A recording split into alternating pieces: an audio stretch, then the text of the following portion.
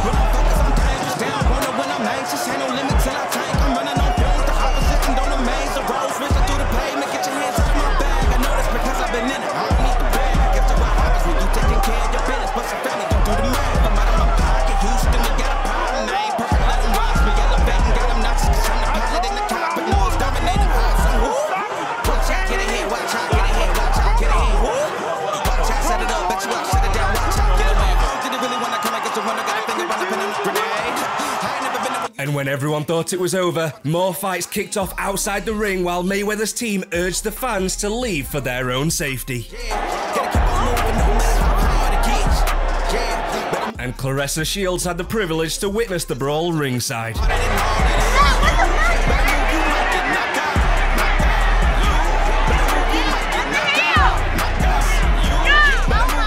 Talking of unplanned violence, Conor McGregor has gone viral once again, this time by hitting the Miami Heat mascot a little harder than planned. The mascot was dragged off the court by 3 people and later reported taken to the emergency room for treatment. Dana White is confused why this is becoming a trend. I saw the Deontay Wilder one too. What's up with mascots wanting to get punched in the face by professional fighters?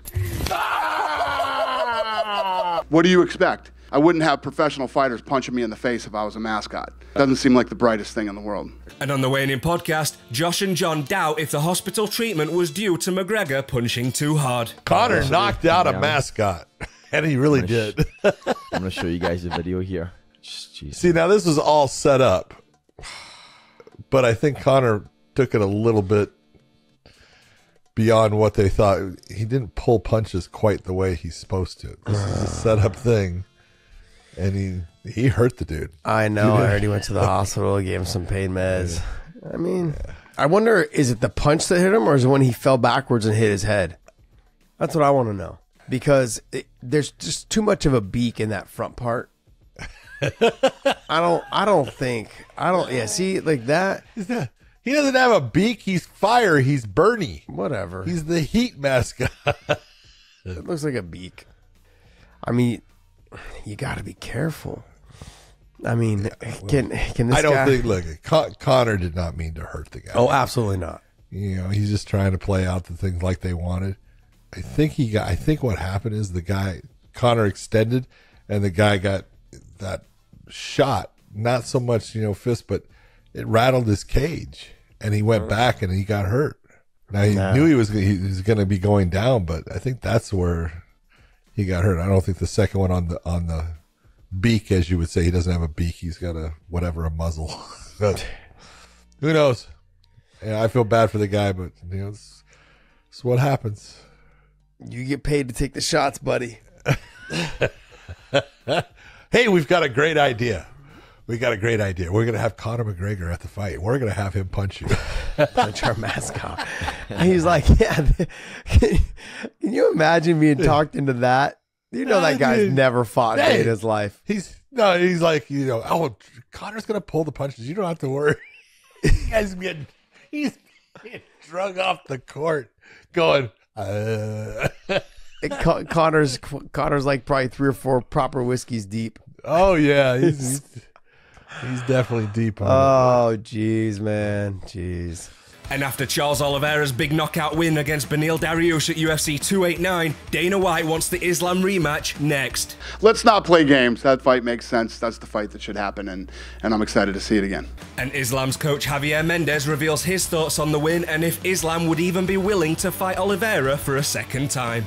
I didn't know who was going to win, but I was crossing my fingers it was going to be Beneil. I for sure did not think Charles was going to be that impressive in victory. I didn't think he was going to be able to do it like he did. I feel that in my opinion, Charles has earned the right to be number 1 in line for it. What the UFC feels is different, but from what I see, I don't see how it isn't Oliveira. Do I think he's done enough? Yeah, I think he has. I seriously doubt Islam's gonna refuse whoever they offer. So whoever they offer, they're gonna offer. Honestly, I know I did want Beneil because I felt he was being disrespected, just like Bilal Muhammad. I think the same thing about him. I think he needs to take his shot. But it is what it is. I'm not the one running the UFC. Also fighting at UFC 289 was flyweight fighter Miranda Maverick, awesome name by the way, who was victim to a decision loss. However, that wasn't her main concern that night.